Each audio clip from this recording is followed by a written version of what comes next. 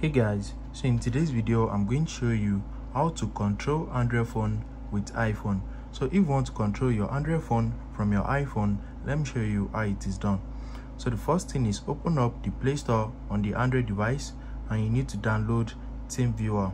Not the remote control, you need to download the quick support on the Android device. So just download TeamViewer quick support, and on iPhone you need to download TeamViewer remote control. So on iPhone, download the remote control.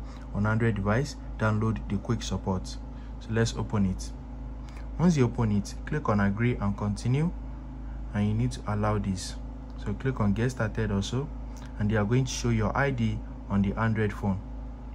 So once they have shown your ID, click on agree, and they are going to tell you to accept some permission before you can start using it.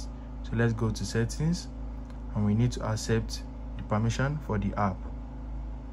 Once you accept it, go back, and now you need to enter your ID on your iPhone. So 270 473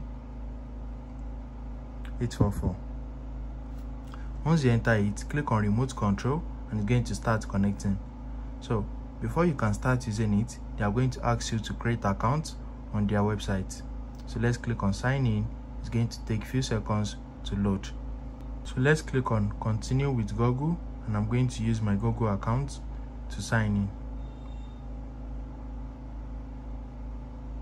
So let's click on open, and now I have signed into my account. So let me enter my encryption key right now. So let's click on sign in, and once you click on sign in, you'll be able to connect your two phones. So let's wait.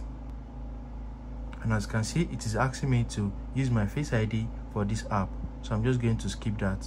So let's enter the partner ID again, and we'll be able to connect our phone.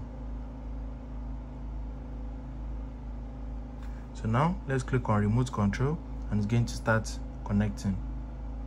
So click on check, and you need to select I want to allow access. Click on allow, and now it is now connected. So click on start now and allow this on your iPhone. So now you'll be able to control your Android phone from your iPhone.